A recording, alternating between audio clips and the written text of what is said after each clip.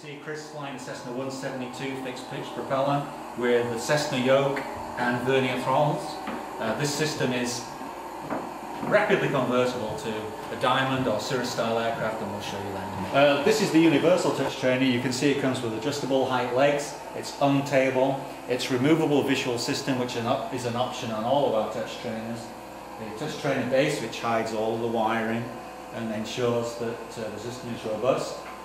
2 touch screens and 3 visual screens, giving a 100 degrees field of view via 35 degrees vertical field. Just flying over a local town here, and you can see the amount of detail, roads, railways, rivers, buildings, cars, trucks and trains are all in the scene.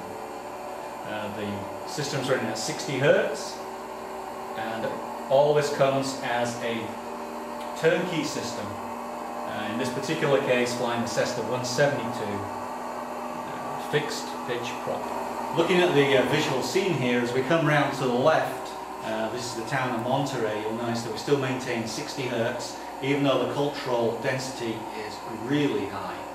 You won't see anything like this outside of military flight simulators, and certainly not on a level D simulator.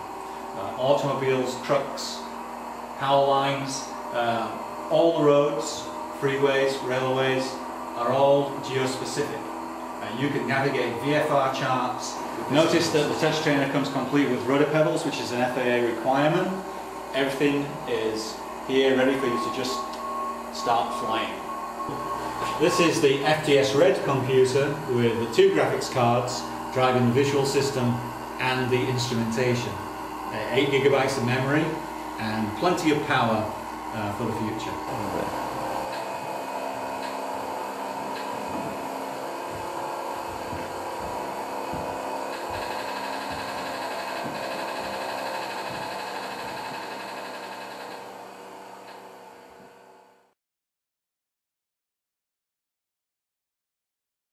Previously we were flying the Cessna. Now we're going to show you how easily you can transition this simulator over from a Cessna to a Cirrus or a Diamond. Cirrus and Diamond have the same controls.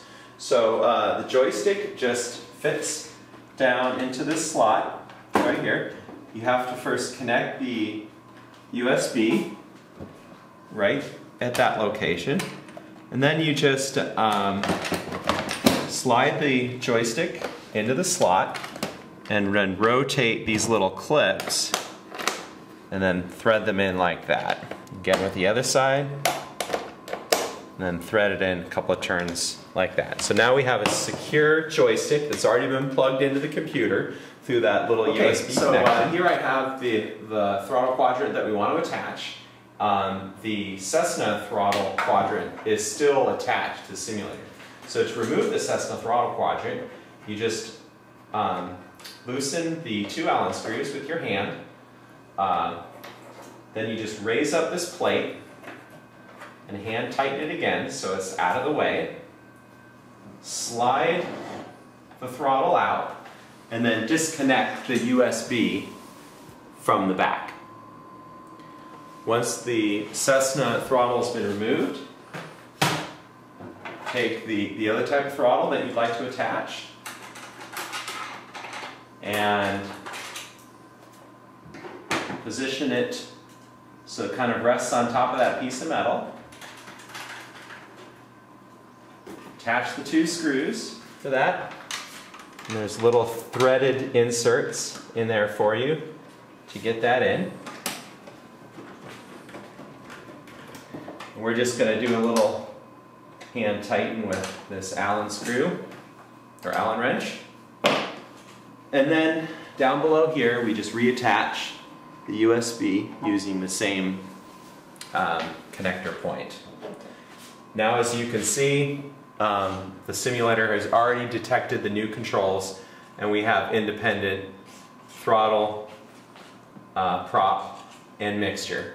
Now if you're flying the Cessna, right here what you see is the Diamond.